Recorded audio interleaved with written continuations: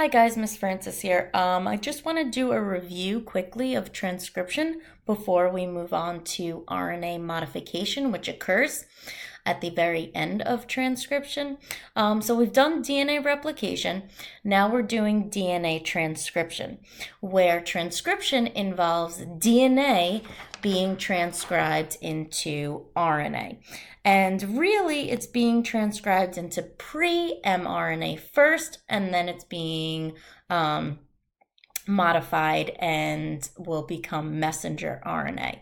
So something important, we're talking about DNA pairing with RNA, not DNA pairing with a DNA like it does in replication. So instead of A matching with a T, A matches with U, C still matches with G, T still matches with A, and G still matches with C. Now, transcription occurs in the nucleus when we're talking about eukaryotes, because remember, in prokaryotes, they don't have a nucleus, so it takes place in their nucleoid region, which is in their cytoplasm. So transcription occurs in three stages. You've got initiation, you've got elongation, and then you've got termination. So initiation starts when these transcription factors bind to the TATA box. So the transcription factors, they can include TATA binding proteins, basal factors, coactivators, and they're going to bind to what's called the TATA box, which is located in the promoter region. And that stabilizes RNA polymerase and tells RNA polymerase that this is the location for transcription. Now we've got activators. And the activators are a regulatory protein that are going to bind to the enhancer. The enhancer is just a different region on our strand of DNA. So now this enhancer region on the DNA loops over, and now those activators that are bound to the enhancer region bind to the transcription factors. And now we've got our initiation complex. And this tells RNA polymerase to begin, meaning essentially that the gene is turned on. But let's say I want to turn the gene off. So instead of activators bind, you're going to have repressors, which is a different regulatory protein, that are located at the silencer region because that's where they bind. The repressors are going to bind to the transcription factors when that DNA strand loops over. And now the repressors stop transcription and our gene is turned off. Then we've got elongation. So during elongation, the RNA polymerase adds nucleotides to the 3' end of our strand. Then we have termination. Termination occurs after the RNA polymerase transcribes a terminator sequence. So now we've got our pre-mRNA, and that pre-mRNA is going to be modified. So I want to switch back to our regular PowerPoint that we use for our note packet, and then we'll come back and revisit this. So eukaryotic cells modify RNA after transcription. So we've got our pre-mRNA, which happens after transcription. I know I said RNA up here, but technically I'm talking pre-RNA. And we want to protect this pre-messenger RNA before it leaves the nucleus, because outside of the nucleus and the cytoplasm, we have all these hydrolytic enzymes. So we want to give this RNA a cap, and we want to give it a tail. So on the 5' end, we have a modified form of guanine that acts as the cap. And it has two main functions. It's going to help protect that messenger RNA from those hydrolytic enzymes, and it also functions as an attach here signal for the ribosome. Well, at the other end, we also want to protect that too, right? We want to protect the 3' end. What we've got there is something called the poly A tail, and it's basically just 50 to 250 repeated adenine nucleotides. This tail also inhibits hydrolysis of the messenger RNA by the hydrolytic enzymes. It also facilitates ribosome attachment, but it also seems to facilitate the export of the messenger RNA from the nucleus. Now, the most remarkable stage of RNA processing occurs during the removal of a large portion of the RNA molecule, which is called RNA splicing. So in our pre-mRNA, we've actually got non-coding segments and coding segments. The non-coding segments are called introns, and they lie in between the coding regions. The final messenger RNA includes just those coding regions, which are called exons, which can then be translated, not transcribed, translated, because translation is going to happen next, into amino acid sequences. So let me show you what I mean. Do you see how we've got these sections called introns?